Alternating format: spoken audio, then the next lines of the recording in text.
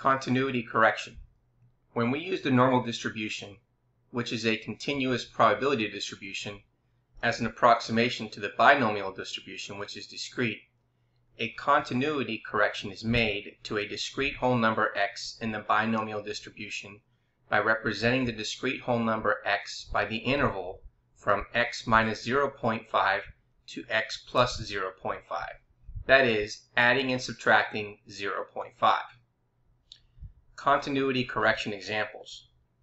Now, in the previous example, we used a continuity correction when the discrete value of 152 was represented in a normal distribution by the area between 151.5 and 152.5.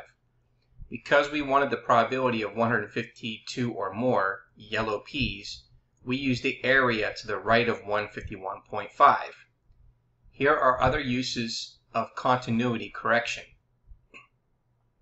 Here we have the statement about the discrete value and then the area of the continuous normal distribution. So if you have at least 152, which includes 152 and above, then you're looking for to the right of 151.5. If you have more than 152, which doesn't include 152, then you would look for to the right of 152.5. At most, 152 includes 152 and below, so that is to the left of 152.5. Fewer than 152 doesn't include 152, and that would be to the left of 151.5.